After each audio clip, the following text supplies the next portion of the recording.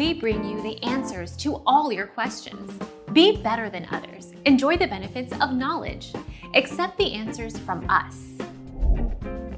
The Navy removed a large quantity of floating mines from the Persian Gulf during Operation Desert Storm in 1991, but few if any since then.